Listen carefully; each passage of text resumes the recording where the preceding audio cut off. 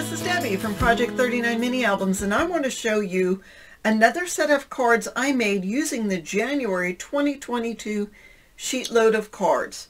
For those new to the sheet load of cards, this is made by Alicia from the Call Me Crafty Al YouTube channel. She designs a sketch and supply list and cutting guide each month that you can get if you go to check out the video in the description box. She'll tell you how you can download your own sheet load. So it's pretty much a cutting guide, and I've used it to make cards already this month, but I needed a couple of extra cards for some special birthdays coming up. I had in my stash these two papers, and I also had this Sizzix Thinlits die set, which has cakes and cupcakes and ice cream cones, and I made some ice cream cones to go along with this paper. I actually painted on plain cardstock some swatches of turquoise, yellow, and pink, and then some for the cherry on top. And then once I got all that together, I realized I needed one more piece of cardstock to match along with this. And I tried using some plain cardstock, but it just didn't give the oomph that I needed. I could have used an embossing folder, but I decided just to paint some because I have paints and I can do that. So let me show you how I made the extra paper to go along with this. Okay, so I'm taking a look at the paper I have, and I'm adding some paint from my stash, some inexpensive watercolor, and I just needed that pink, so I used some acrylic and just added some water to it. Mixed a touch of red just to make sure it matches, and adding a bunch of water to give it that watercolory flow look. I'm using a round brush. It's a number 8. It's pretty big. Now I want to make sure that my lines are straight, so I put the paper down and I just go simply across the paper, trying to keep it as straight as possible. I can't draw a straight line to save my life, so I need tricks like this. So just going to go across every 1.5 inches with the pink.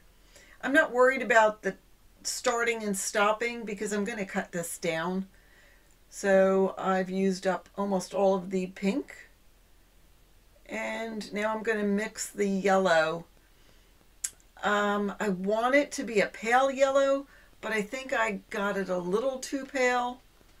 So I'm trying it to see how it looks, and I know there's a glare on it, and I look at this sample and I think, yeah, it needs to be a little darker yellow.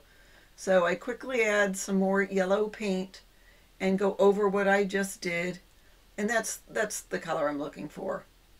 So I'm just going about 1/4 inch away from the pink and just following the lines.